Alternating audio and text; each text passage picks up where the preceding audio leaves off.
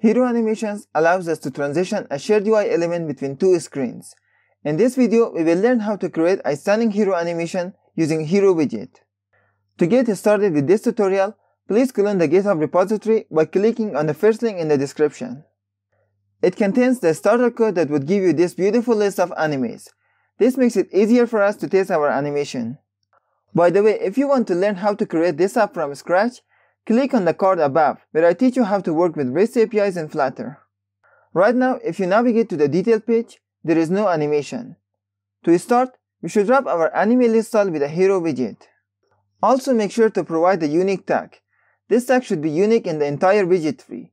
Since we have a list of items here, we need to generate a unique tag for each item. Hence, I use the ID. Hero animations typically trigger during navigation.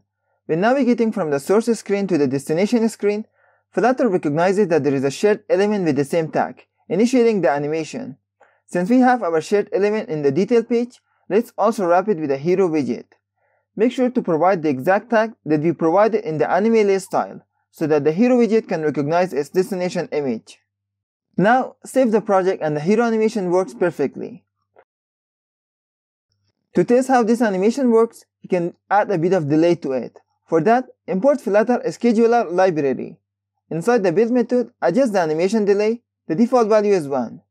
Now the animation is done at a slower pace. If you enjoyed today's video, please make sure to subscribe and hit the bell icon. See you in the next one.